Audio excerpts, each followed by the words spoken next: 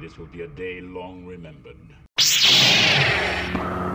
Now I am the master.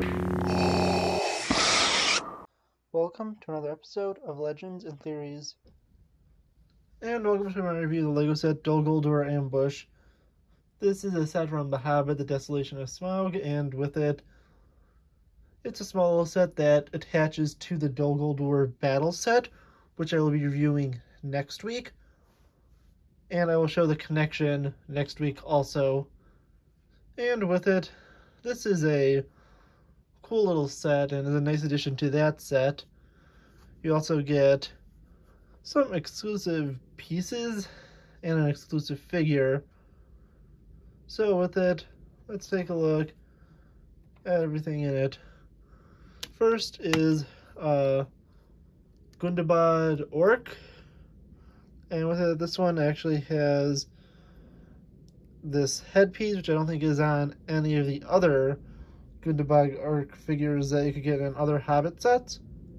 So that's a cool little piece. It was a pretty simple design and has this little mace. Looking at the next one, I think it's the exact same figure, just has these shoulder pads and this sword. And that's the only major difference between those two figures, since both are designed in a pretty similar way. The final figure in this is Beorn, who obviously does not appear in anything related to Dol Guldur, but I think they just wanted to have a Beorn figure in the sets, and this is the one they decided to put him in. Looking at the back side, it's a pretty simple printing, and the front side, it's pretty cool too. The cool thing about him is his head's actually a molded piece, and with it, it looks like it's a minifigure head with a hairpiece over it, but it is all one piece, and I was really surprised when I saw him and he was built like that. Moving on to the builds of the set, the first is this catapult, and with it, it's a really simple design. If you push this forward, it will launch the little rocks out, and you could launch them individually or at the same time. I'm not going to do that fully because I don't want to lose these pieces.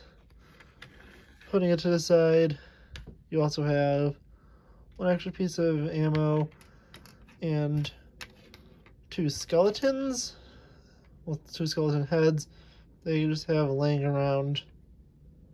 Looking at the main build of it, you have the small section of Dol Guldur. You have a small entryway, a tree, a torch, and this little area in the rock that pops out to reveal a small little missile you could launch, and you get one more of those. With it, there is also some pretty basic designs, and it has two axe blades that swings out, and this giant hammer. On the back side, you can see the mechanisms for that. You can just simply grab this and twist it back, close this, and yeah, it's a pretty simple thing. I haven't really tested it out with a minifigure on it, but you can put the orc here, and they can be knocked forward by the axe blades,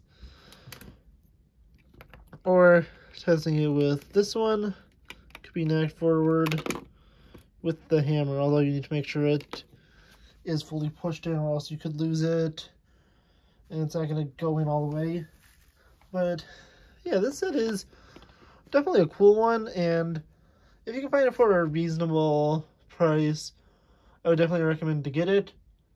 That would probably be around $30-40 worth it, not being a sealed copy. But I'd say, yeah, get it around there and just a little bit more if it's sealed.